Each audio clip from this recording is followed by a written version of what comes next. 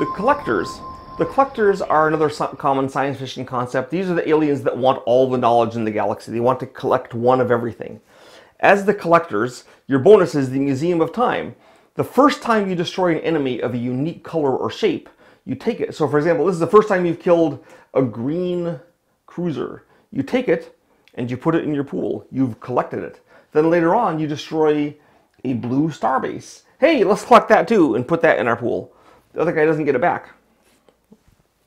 Now, the other guy can get it back by rebuilding it if he pays you a hyper token first.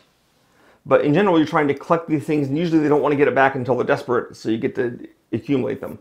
Your victory ability is the Destiny track, and that advances when you have a certain number of collected units. So the more you collect, the more benefits you get.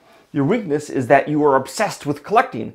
If the enemy has ships that you haven't, or units that you haven't collected, you must apply all your attacks to those units until you've collected them. So if they have a unit that you can't even kill because you haven't, you haven't collected it, that's what you got to attack. So that's awkward.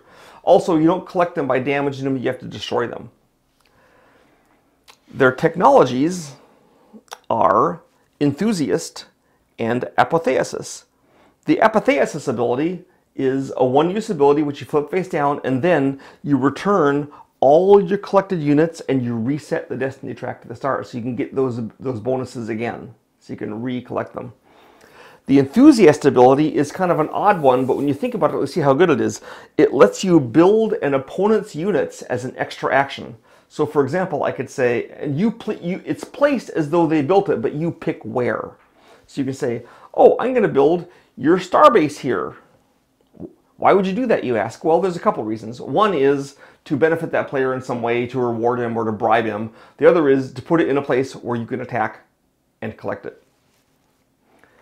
Their super ship, the Athenaeum, is a regular ship that costs 1 less metal per each unit you've collected.